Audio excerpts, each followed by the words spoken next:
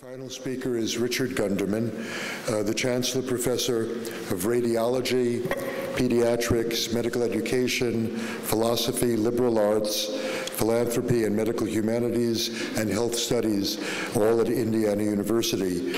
Richard received his AB from Wabash College and his MD and PhD here at the University of Chicago, and also an MPH at Indiana.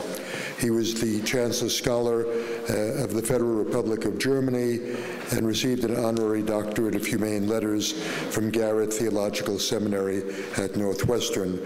Richard has written many articles, over 408 books.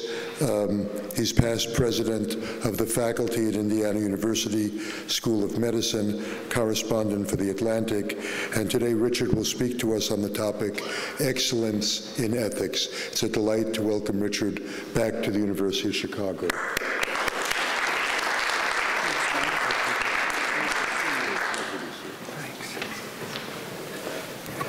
I keep learning about ethics. I don't know much about it, but I'm an avid learner. One thing I've learned is that my students have a lot to teach me, and I want to share with you a lesson today I learned from one of my students. And from my point of view, it has to do with the beauty of transcendence. I don't know about where you work, but where I work, what's sometimes called physician engagement, but might just as well be described as morale, is sometimes poor and perhaps on the decline. People worry that the relationship between physicians and patients is becoming weaker. Many of us in medicine don't comprehend the systems we rely on every day to care for our patients. Information technology seems to have displaced the best interest of patients sometimes in the way we practice. The physician's judgment seems to have been devalued. I'm assessed almost strictly in terms of productivity, by which I mean quantitative outputs, even though I don't think that's the most important thing I contribute. And finally, I feel I have less and less authority in deciding how to practice medicine. Sometimes I feel pretty sorry for myself. This is a puzzling montage. Those of you with keen eyes will be able to tell what's going on here. But for the moment, I'll leave this a mystery, except to say that this is the story of Nathan. And Nathan is the man you see in these 6 photographs. You know that each day in the United States, about 3,500 Americans are told that they had cancer. Nathan was 35 years old. When he had cancer, his experience was a little different because he's a physician. I personally think this is the second best book ever written about cancer. A fascinating tale, Sid Mukherjee's The Emperor of All Maladies, deep insights into how we came to understand cancer.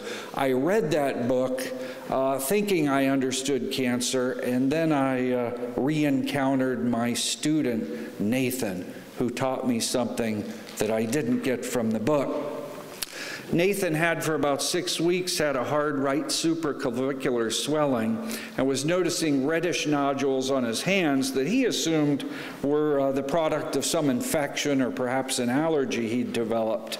A colleague whose mother had just died of gastric cancer told him he ought to get that checked out. So they laid an ultrasound transducer on his supraclavicular fossa. It was immediately apparent that the nodes were highly abnormal. He went for a biopsy. The biopsy was strongly suggestive of lymphoma. Nathan has told his wife before he was going to have this biopsy the night before, but then he had to call her and tell her that he probably had lymphoma. Her response, "What? What do you mean? How can that be?" You know, a very traumatic event for this family. But I came to think that they coped with cancer, learned from cancer, and were in fact transformed by cancer in a way that I would describe as lyrical and even beautiful in terms of what I think might be ethics. So later that same day, after he told his wife, their kids came home.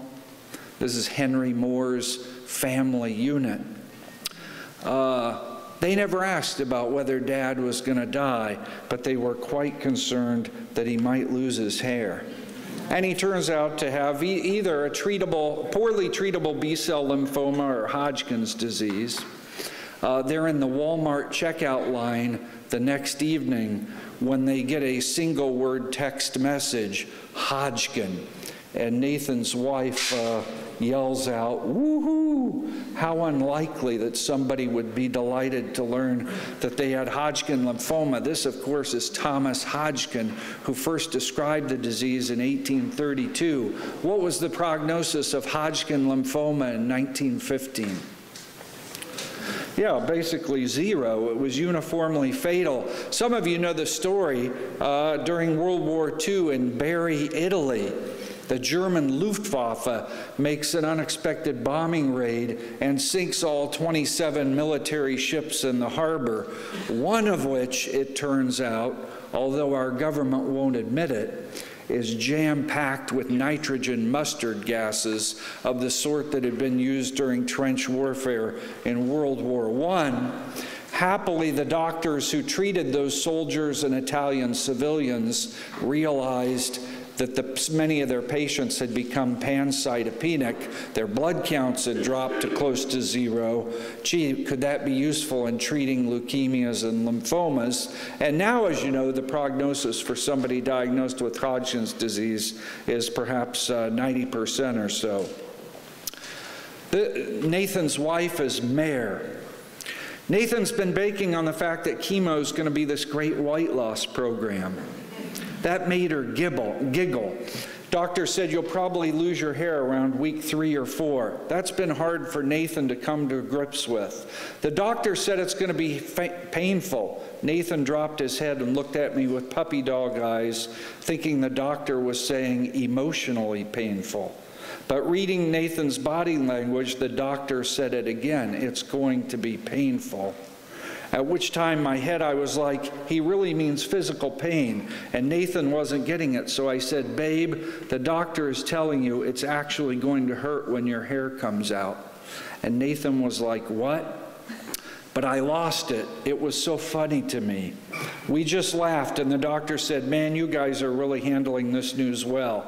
And immediately Nathan said, "The Lord is good, and this has been a great 6 days." You'd have to know Nathan and Mare, but he is a physician who knows what he's talking about, and he really means that.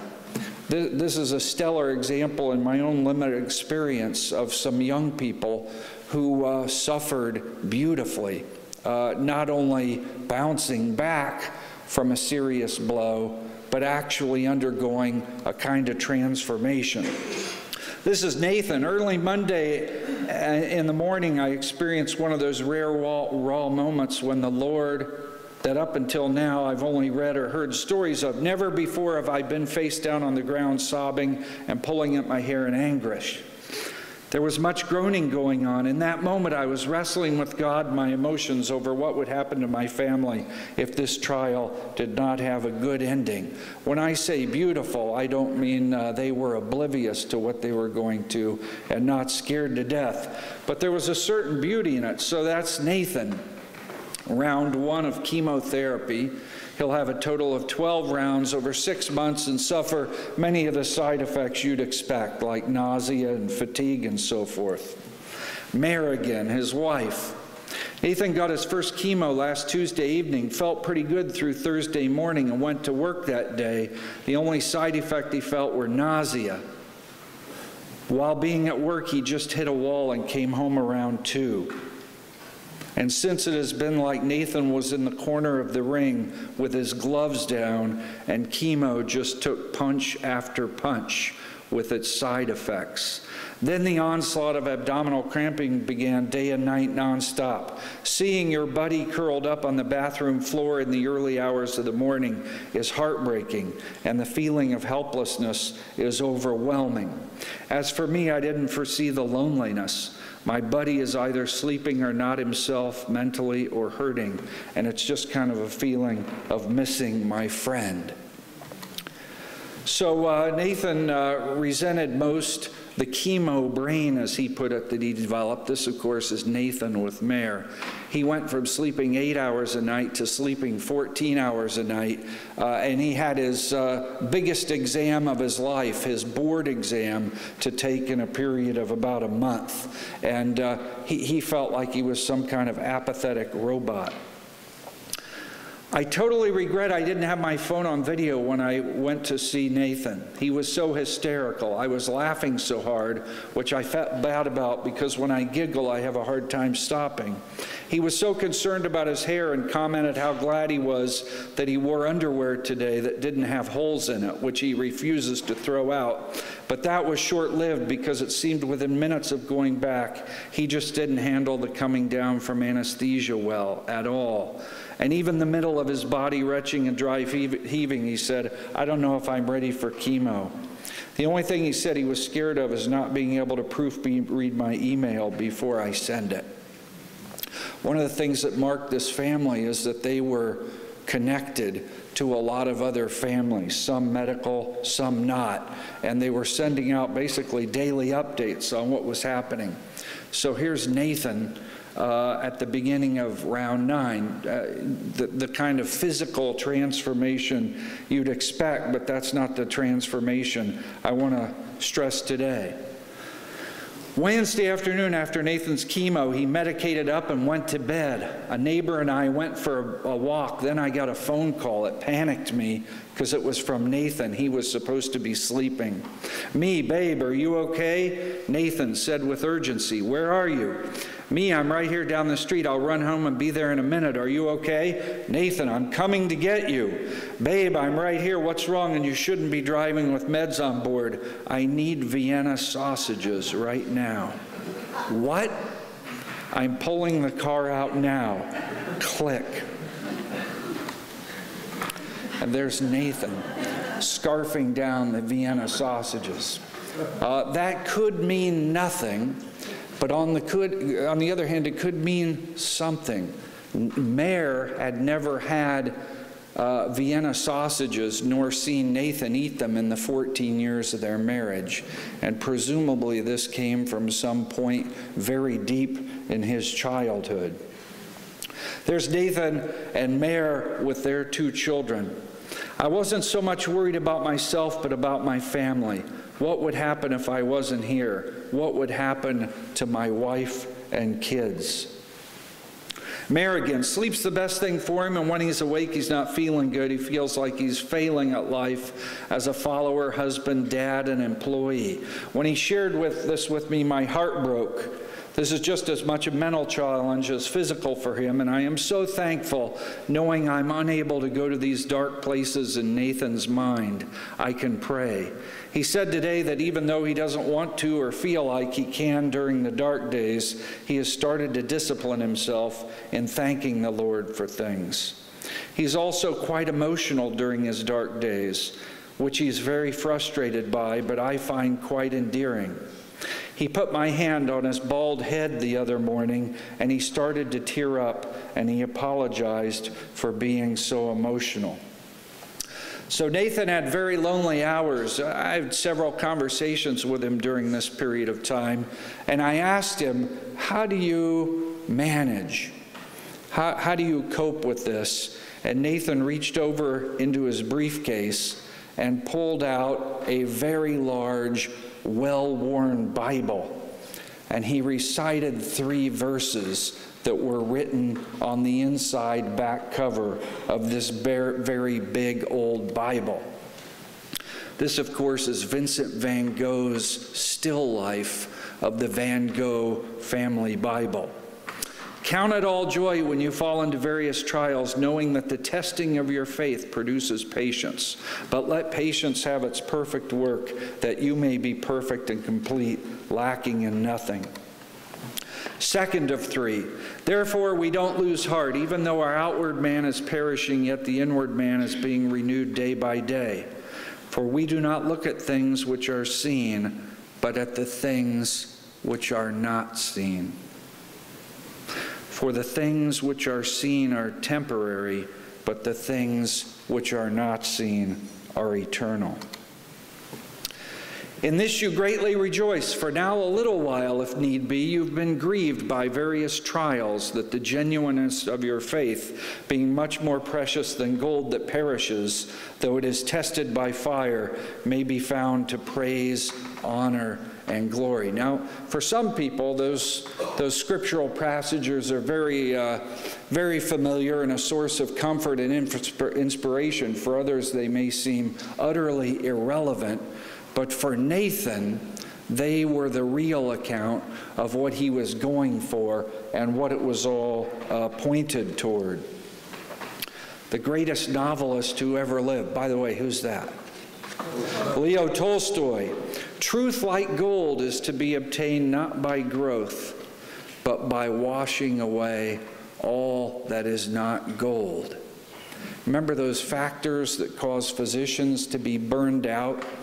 My encounters with Nathan were an opportunity to have that washed away and to get reacquainted with the real gold that lies at the heart of medical practice, what it means to be a doctor. And at least in my case, I encountered that in the person of one of the people I once taught for many years.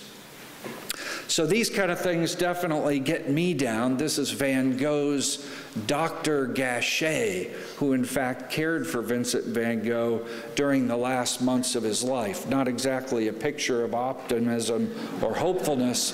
In fact, a kind of vacant despair. How did Nathan and his family avoid vacant despair? How were their lives not only touched but transformed in a way that's made them a better family and Nathan a better doctor? Well, here I think is the key. For Nathan at least, and by the way, this is Nathan thinking of new uses for his chemotherapy port. That's the little implement he's holding there. From his point of view, suffering makes sense only in the context of some transcendent order. From his point of view, he literally couldn't understand what he was going through day to day, except in the sense that it was, transcendent means to climb above or something, that he was being pulled from above to become more than he was. For Nathan, it didn't make sense unless he could understand the sacrifice of his suffering as having some transcendent purpose, a reminder to him that this isn't all about him, but maybe teaching him things that he could use to serve others. And finally, from his point of view, you and I and our patients are instruments of the transcendent, serving purposes not only beyond our control, but even beyond our ken. And for Nathan, his experience of cancer was an opportunity to learn that lesson like he never had before. This picture means a great deal to me. That's Nathan in the center, and you see him flanked on either side by two of his colleagues who elected to shave their heads in solidarity with their sick colleague. So when we think about burnout, I think we often think about resilience. How can we possibly bounce back? How can I get back to T0, right, where I was before I fell ill? That's what I expect my doctor, the healthcare team, to do for me. But from Nathan's point of view, his affliction was not a call to resilience. It was really a call to transcendence, that he was being called to become something more than he was, a better physician, a better husband, a better father, and a better human being through suffering. And that's, I think, the sense in which Nathan can say with a straight face that he thinks there's a beauty in suffering, which he experienced firsthand. I'll stop there. Thank you.